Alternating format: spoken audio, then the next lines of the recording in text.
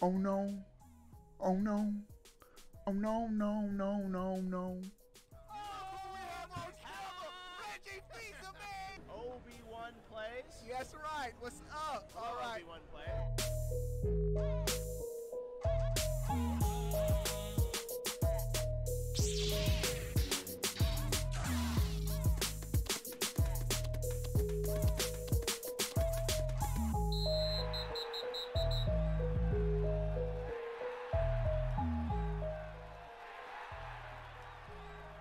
What is going on, everybody? How are y'all doing? Before we get started with the video, give it a thumbs up, like the video, bro.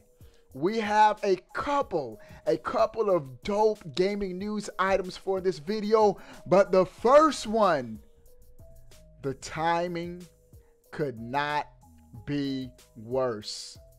For Sony and the Xbox Series X actually too is affected. Bro, it's a global news item, but it directly affects gaming. So I have to talk about this first. We got a couple more dope news items in this video, but some of you guys may have heard of this huge ship blocking the Suez Canal. For those of you that don't know, the Suez Canal is a major shipping route linking east and west shipping lanes. And according to an article from Laptop Mag, this blockage could affect PlayStation 5 or delay even more PlayStation 5 shipments from coming to the West.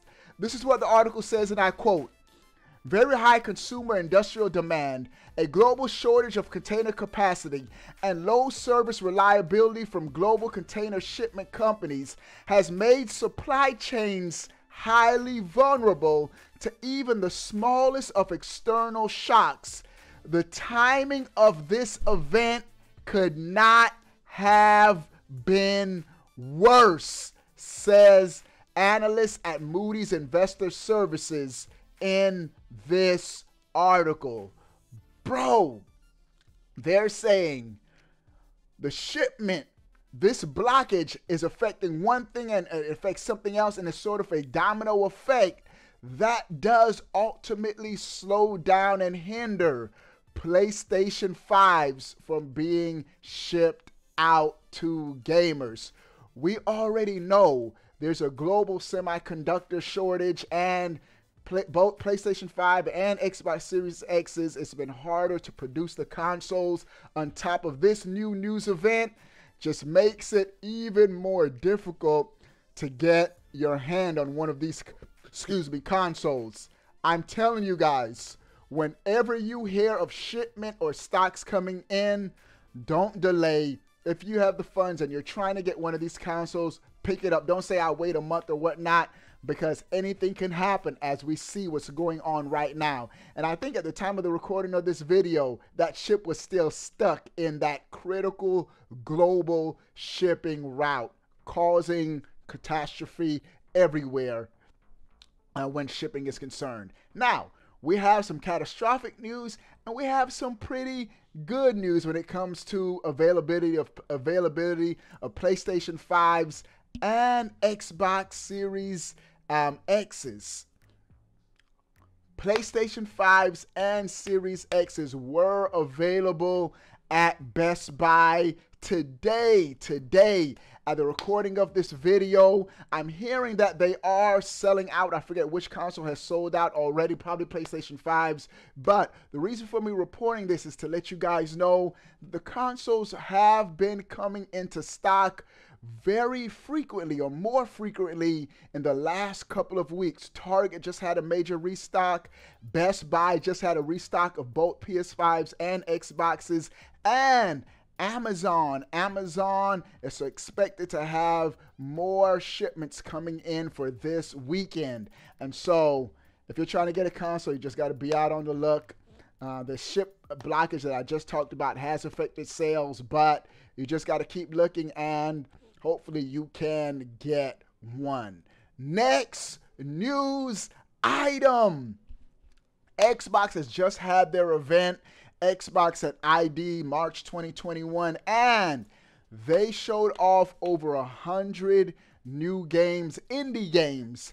And one highlight of this event is Game Pass will be getting 20 new games at launch. Now, most of the games may not be up your alley, they're indie games, but something is better than nothing. And they're free, included with your Game Pass subscription, 20 games at launch. And so Xbox has been making some aggressive and good moves, specifically when it comes to Game Pass. But I have to admit, and I tweeted this out on Twitter, make sure you follow me on Twitter at Obi1Plays. They need to start announcing release dates for major AAA games, new games, not old Bethesda Game Pass games, new AAA games. Let us know, when is Halo coming out? A launch date. We still don't have a release date. They said 2021, holiday 2021, no specific date. The next, Fable, I know that's going to be years out, but even give us an update. Give us release dates. Sony is giving us release dates. Bro, we know when Ratchet Clank about to drop. We know Akina Bridge of Spirits going to be dropping. They gave us specific dates. Returnal coming out in about 1 month. So we've gotten dates of their console exclusives. Xbox is behind the ball, man. They got to catch up. So it is what it is. Bro, next news item is pretty dope. We have the leaked next Call of Duty game. And this one has me hyped. This is the trailer for Cold War. But it looks like Call of Duty is returning to my favorite scene in the Call of Duty franchise, World War II. According to this leaked information, this is an article coming from GameRant.com. According to the sources, the new Call of Duty is being developed by Sledgehammer Games, something Modern Warzone also claimed last month, and is currently under the working title of World War II Vanguard. So World War II Vanguard is the code name for the next Call of Duty game, but just the fact that it'll be in the World War II settings is pretty dope. So can't wait. That makes me probably actually want to do the actual single player campaign, because I like that whole historical World War II setting. And so that's the latest information on Call of Duty. This year on my PS5, I've gotten back into COD. I be hit or miss, bro. Some games I look like the best Call of Duty player ever. Some games I look like I have nothing but potato aim. It is what it is. It depends on who you matched up with. But Call of Duty, I've been having fun with it on my PS5. Good to see we got more information on the game. Bro, speaking of games, Monster Hunter Rise is officially out. It has launched. I do have it on my Switch. I'm probably going to, I was thinking of streaming it today on my gaming channel, Obi1Plays Gaming Championship. Make sure you go and check out my gaming channel. Or I might just wait. My Pro Controller comes in tomorrow. I might just stream the game when my Monster Hunter Pro Controller comes in. So, but the game is out. Fantastic game. I love the demo. Dope game. The only thing for me, and I said this again on Twitter, follow me on Twitter, the giveaway's on Twitter too. Outriders comes out on the 1st. And I played that Outriders demo, bro. That Outriders demo was fire on the 5 on my PS5. So I will be playing Monster Hunter for the next week or so, definitely, till Outriders come out.